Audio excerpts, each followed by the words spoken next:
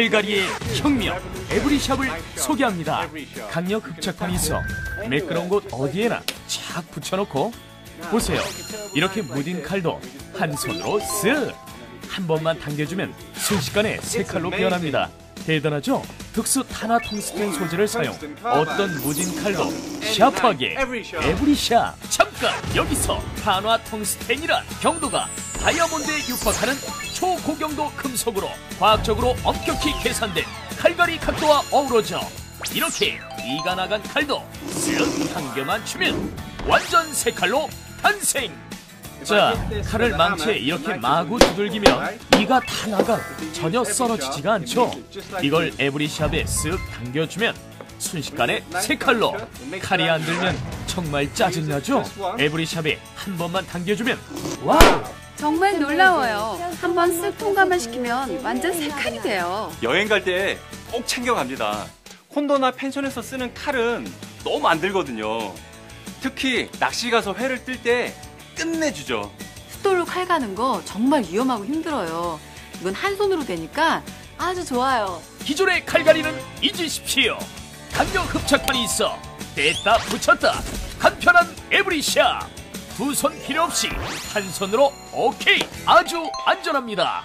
요리하다 칼이 안 된다 싶으면 그대로 쓱. 너무 편리해서 감탄이 절로 나오는군요. 빵 자르는 나이프도 톱니 모양의 칼도 녹슨 정원용 가위도 단 몇 초 만에 새 것처럼 싹싹. 이 획기적인 칼갈이 에브리샵을 하나 둘 여기에 꽉 막힌 배수구를 뻥 뚫어주는 배수구 돌돌이까지 이 모드를 가격 특가 29,900원에 드립니다. 3월 말까지만 드리는 절호의 기회 놓치지 마세요. 플라스틱 자로 오일을 썰면 썰어질 리가 없죠. 하지만 이렇게 세 번만 당겨주면 플라스틱 자가 예리한 칼로 변했군요. 와우! 사과 껍질까지 에브리샵에 한 번만 당겨주면 단단한 파인애플도 싹싹. 돌처럼 단단한 냉동육도 손쉽게 쓱쓱. 에브리샵은 아주 강력합니다. 다이아몬드 경도에 육박하는 초고경도 탄화 텅스텐 소재와 절묘한 각도의 조합으로 한 번만 쓱 당겨주면 어떤 무딘 칼도 완전 새 칼로. 에브리샵은 편리하고 안전합니다.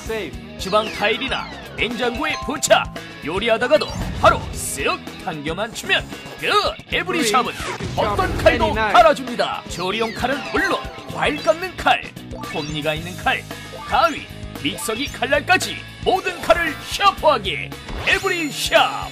And it's getting better and better since the time I bought it. That's fantastic. 칼 가기 귀찮아서 그냥 쓸다가 다치고 그랬는데 이건 정말 편리해요. 어떤 모든 칼도 모조리 새 칼로 에브리샵에 맡겨주세요. 칼갈이의 혁명 에브리샵 한국 상륙기념 초대박 구성. 획기적인 칼갈이 에브리샵을 하나 둘 여기 꽉 막힌 배수구를 간단하게 뻥 뚫어주는 배수구 돌돌이. 대형 소형 두 개를 함께 드리는데도 가격은 환상적인 29,900원. 끝이 아닙니다. 1+1 두 세트 동시에 구매하시면 59,800원에서 만원 할인 49,800원에 드립니다. 이번 기회에 구입하셔서 주위에 선물하세요. 3월 말까지만 드리는 절호의 기회 놓치지 마세요.